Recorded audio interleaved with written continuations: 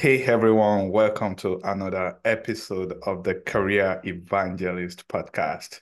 I'm your host, Bola Halabi. And with me today, we have a very special guest.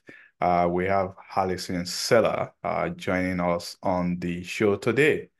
Allison is a founder of Health Academy, and our mission and vision is to continue to help business owners, uh, broadcast, increase their reach so that they can continue to grow their businesses. And Allison also talks a lot about lifestyle. So we are going to be hearing from her today how to create that lifestyle that we all desire. So without keeping you guys waiting any further, I'm going to bring in my guest, Ali. How are you?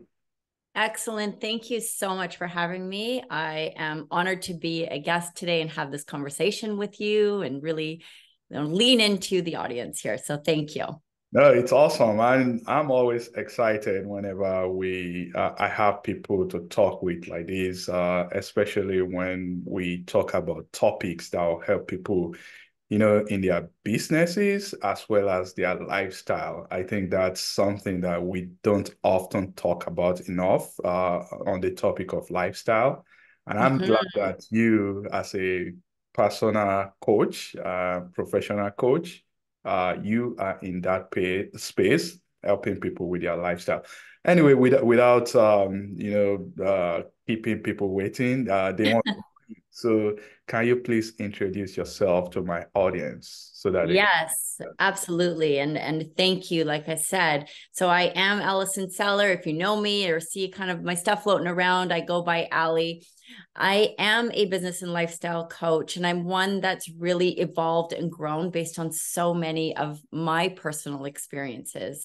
What you just touched on there, it's like we hear a lot regarding business and how to grow, whether that's through marketing, program development, courses. But what I recognized over the years is we don't talk enough about what do we want our lifestyle to look like? How do we want to live? How do we want to serve, parent, have relationships? And we can build a business then that is successful on paper, but so misaligned to what we were truly desiring. So to be able to, again, step into the space and work with people, I feel blessed every day. Oh, that's awesome. And again, just to align with what you are saying, I know there are many business owners out there saying that they are building their businesses, working on their businesses, but they don't have that, work-life balance in time. And for me, it's not only about work-life balance, it's about creating those healthy choices that will lead to the lifestyle that we all want to live. So, what are some ideas that you want to put out to help people understand that, yeah, build your business by all means, but also you need to focus on those lifestyle that you desire. What are some ideas? Yeah. And I think the first question is, and it's asking ourselves, what do we want to be experiencing? What does a healthy or a wealthy, and like I said, I spell wealthy, WELL, right? What does that look like? We have an education system in United States, in Canada, in many countries that are very focused on, educating us and creating experts. And that's amazing. That's definitely amazing. But we are never asked in that when looking in a career path or a career choice, how do you want to live? Right? Outside of money, people think, well, I want money. Well, okay, we should have financial abundance to support how we want to live. I agree with that. It shouldn't be one or the other. But at the end of it, if you are creating something and you don't know how you want to live, do you want to be, home with your children, be able to attend events, coach a team? Do you want to be able to travel and see the world? Do you want to be able to live in a remote location at a beach or, at the top floor in a city tower? That can evolve and change. But the problem is we're never really asked that. We're never stretched in that way or mindset of thinking to really connect. Okay, if I want to be experiencing certain things, what business career choices am I making that have some alignment to that? And to me, that's a really important first step, one that in so many cases too, we have disconnected ourselves from. We've disconnected ourselves and said, that's what I can experience once I get there, or once I've made X amount of dollars, or, retired. And I'm saying, what would it look like if we actually started working on that right now? Oh, wow. No, that is good, Holly. And you call it, how do you want to live? I always say, what do you want? And you are completely right. Many people, they don't think about is that, what do I want? I think the drive to make money, we live in a hustle culture. The drive to Yes. make money, and we make money the number one priority. By all means, I encourage people to make money, but at the same time, we all need to watch out for ourselves. We need to know what exactly we want. And by knowing what we want, we'll be able to, navigate in the right direction and go after what we want. And of course, the money will come later. But I know people Yeah, don't see it in that way. It's difficult for them to wrap their brain around it that way. So that's it is. yeah.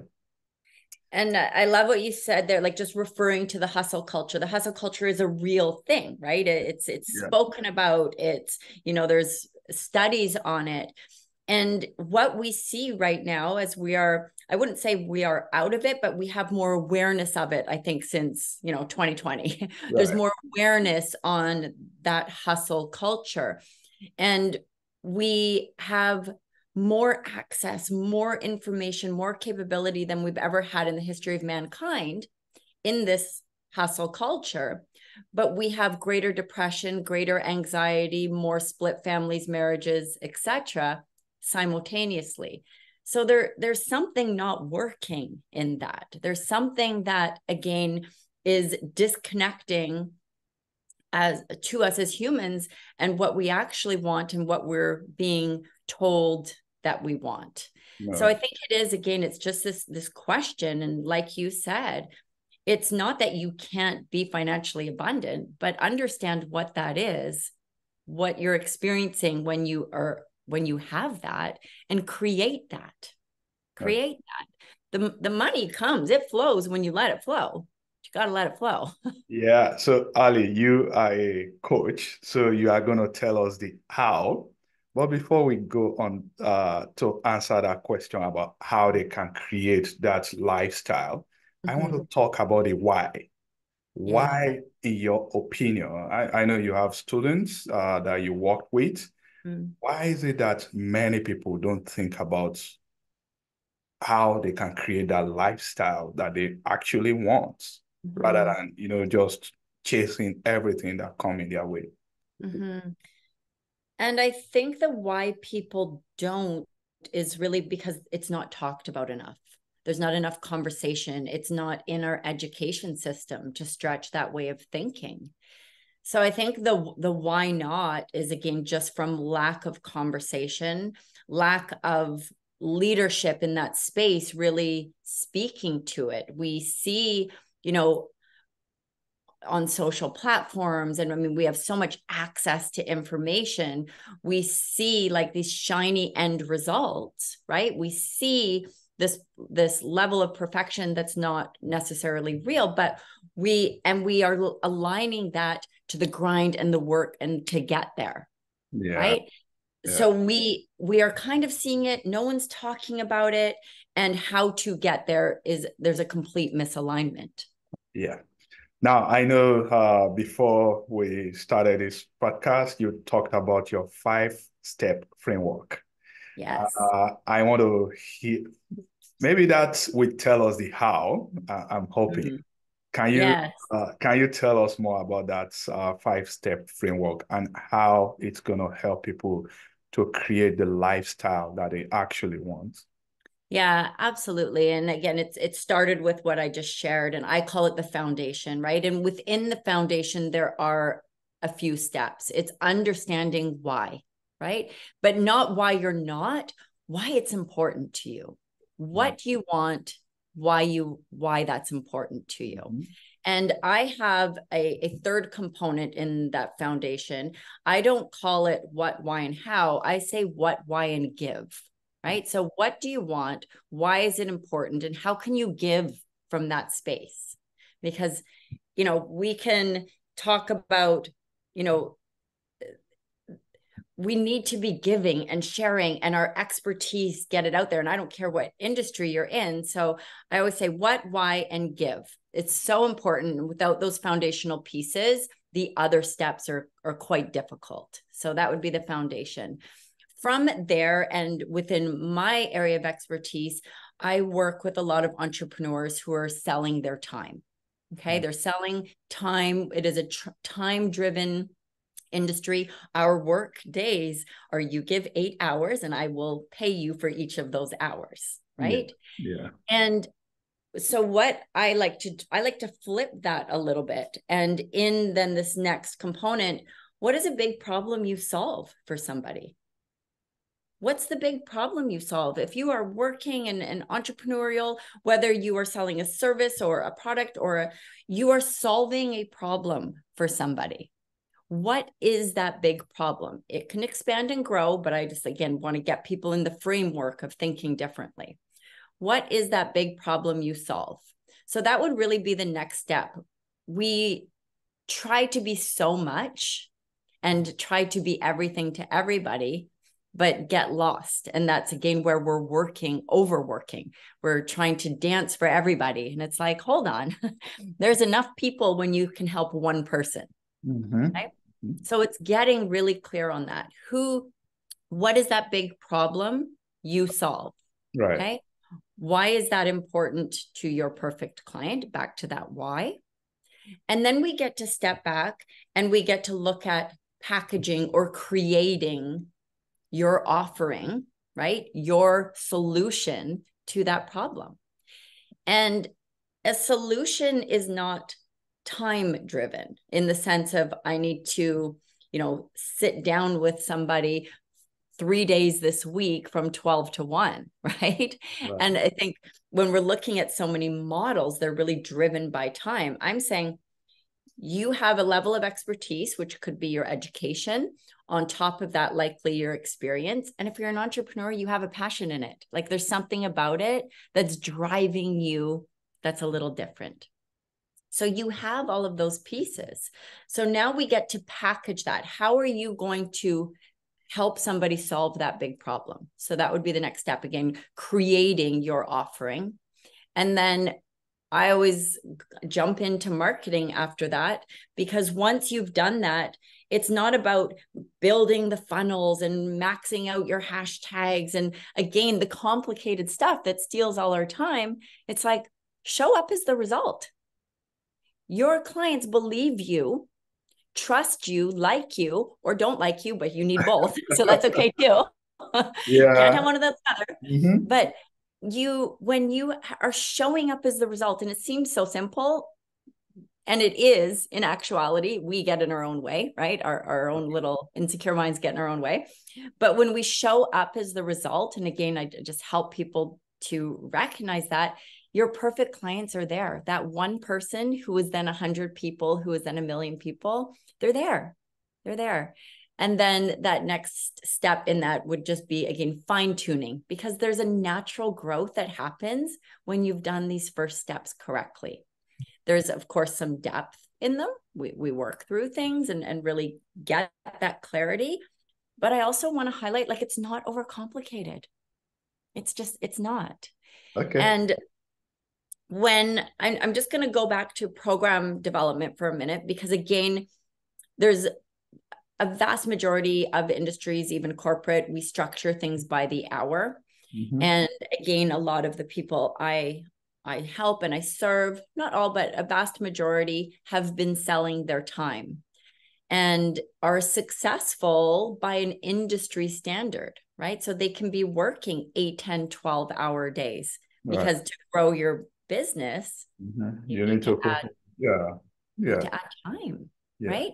So I just want to pull people away from that. Just because it's been a standard in which you're working doesn't mean it's actually you are working at your greatest capacity in that model. That we can actually solve problems by being there for people without, and in fact, I will say more powerfully when we have the fluidity to be there for them, as opposed to scheduled times where likely both of you are kind of forcing the call. It's like, I'm there for my clients. I have an open schedule to be there for my clients. And when they need me on a Tuesday, I have the flexibility, bandwidth, energy to be there, as opposed to waiting for next week, Wednesday, when we're scheduled, right? Like, if we could start to think differently, we can really expand how we are serving. Okay. So you packed so much. I know. And I'm going to touch on two. The first is you are trying to discourage people from selling their time, right? You want them to understand how to structure and plan their time so that they are not just a slave to time, right? And also, I want us to explore more about those steps that you highlighted. You talked about what, why, and give. What big problem are we solving? And I think you are going to help your customer, your clients. You are going to help them package themselves so that they will be able to go out there and attract the right customers to themselves and continue to grow their business. But first, let's talk about that time. How can we prevent or encourage people prevent people from selling their time? What is it that they do not understand, and what knowledge do you have that you want to share with them right now? Yeah. And again, it's looking at yesterday. Our belief system is based on what we have experienced. So we can get trapped in those cycles just because something has worked a certain way and we could challenge how it's worked, right? But because it's generated maybe a certain amount of income or stability in their business, doesn't mean that that's the only way it can work. And in fact, I will challenge that on the other side, it can work even greater. Okay. So most of it, it's really recognizing that so many people you talk to, they're drained, right? They're tired. They just don't have any more to give. And if we're going to look at just the tangible side of that, there's nobody who can tell me, and I will boldly say nobody can tell me that on their 6th, 7th, 8th client appointment or appointment in a day, that they have the same capacity to give as they do for the first and second. And I'm not saying that person doesn't fake it and they're amazing, but they don't. And that doesn't mean you're not great. It means that your model is not structured properly. Right. I agree with that.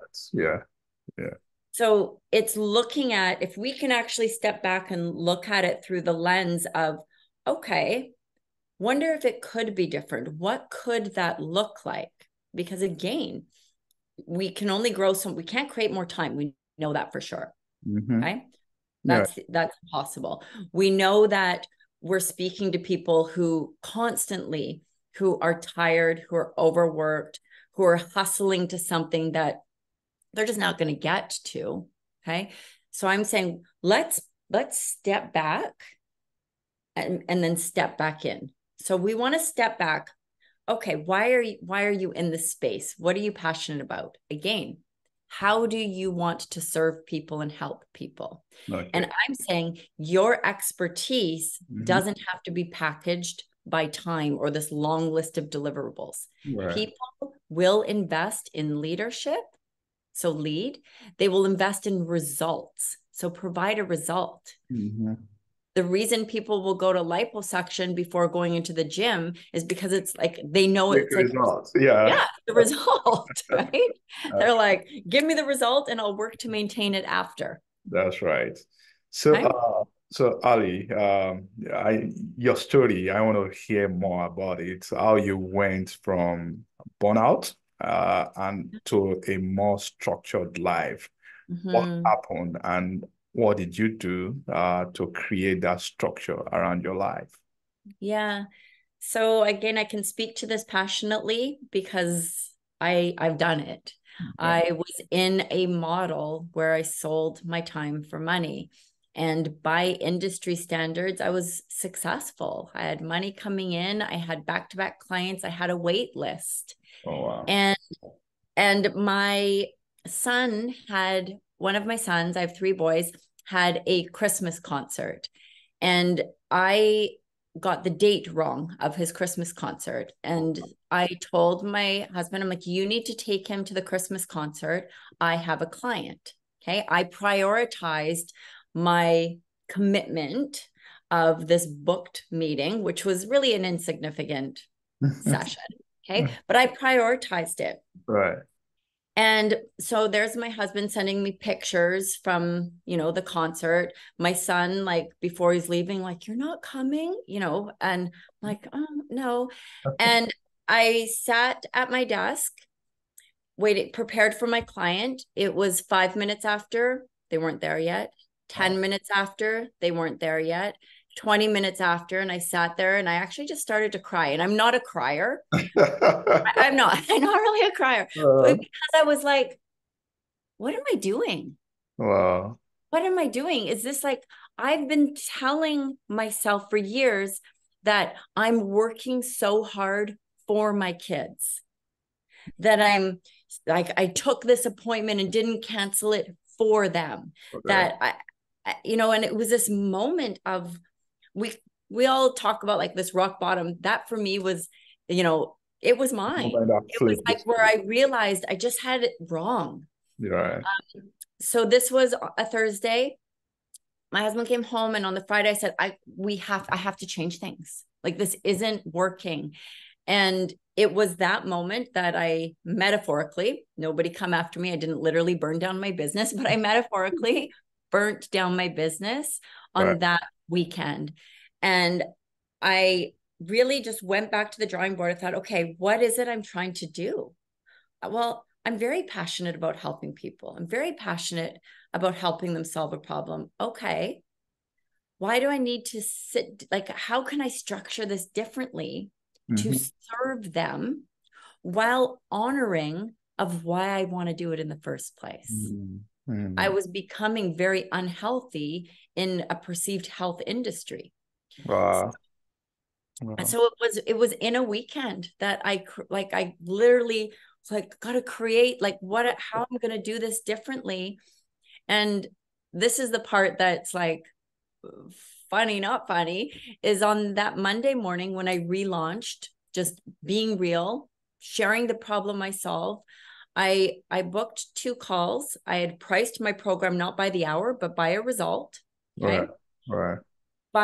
By 10 a.m. that morning, I had these 2 calls booked right away. I got on and had made more on that Monday morning than I typically made in a month. And I did well in my month. That's And awesome. that was not my intention. My Yeah. intention was to get back to my why. So you reprioritize your life, Mhm. putting attention to what really matters to you. And that's the Yeah. message that you are giving to people to arrange their their work around their lifestyle. So that's very good. Now, Holly, let's say someone out there, they want to come and work with you in terms Mm, for you to help them, achieve the same result that you did. Uh, yes. what does that process look like? Yeah. And thank you for asking that. First and foremost, I love building connections. I love having conversations with people. So the more we can start having real conversations, I think that's key. My website is healthacademyinc.com. But what I would love to share from there is first and foremost, if you're just, curious, you agree with the conversation, download my 5 steps to building a wealthy business and lifestyle.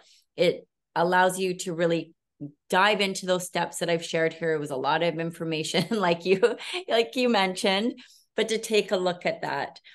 And from there, again, it's just about building relationship. I do have 2 programs available. One is called Becoming Wealthy, and that's really my entry program. And then I've got a really elite VIP deep dive program, which is the Wealthy Entrepreneur, where it's very one-on-one with me. So again, there's multiple opportunities to connect. Most importantly, let's start having the conversations. So can they find out the downloadable material on your website? Yes, they can. Yep. Top line, you will see that download right there and all the ways to contact me. Okay, I will leave that in my show notes so that they can reach out to you. Thank you. I appreciate it. One other thing, Holly, as we are wrapping up this episode, are there other things that you would like people to know in terms of how to, you said that leadership starts with you. Mm-hmm. How can people start taking that leadership position in their life, in their businesses, in everything that they do, so that they can live their life in their own terms? Yeah. And I think it comes to asking ourselves the real questions. We need to take a pause and ask ourselves the real questions. And from there, listen. We hear about, great leaders are really good listeners, and that we reference that in listening to others, but we need to start by listening to ourselves. We all have that rooted feeling, that knowing, and we often push that down. So I want to encourage you to ask the questions and listen to your own answers. Listen to what you're telling yourself. That's awesome. So thank you very much for joining us here today. And this is Thank you. Indeed. I appreciate this conversation and I've enjoyed everything that you've shared with us. So thank you. Thank you so much. I appreciate being on, and thank you very much. All right.